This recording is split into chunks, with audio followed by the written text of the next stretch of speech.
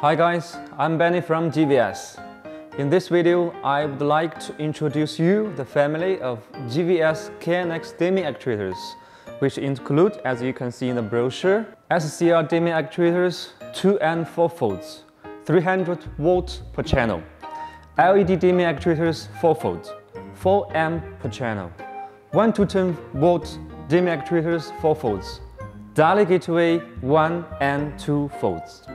Firstly, let's take a look of the SCR dimming actuators 2 and 4 volts. They take the leading edge cut phase dimming mode, and maximum power of each channel is 300 volt. It is mainly used to control some low power dimmable lamps. Each channel can be independently dimmed and switched.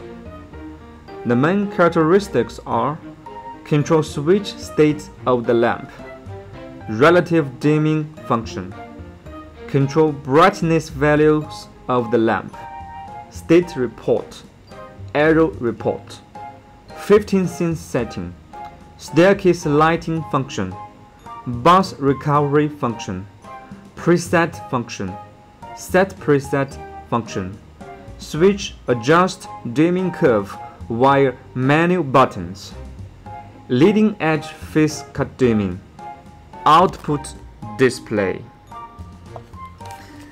Then let's take a look of the database on ETS. In this section, I will show you all possible parameters, but I'll just emphasize some important ones. Okay, let's take a look the SCR dimming 2 volt and 4 volt. This is the database.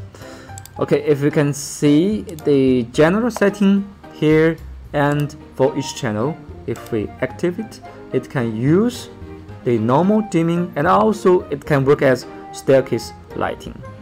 And this status is very important.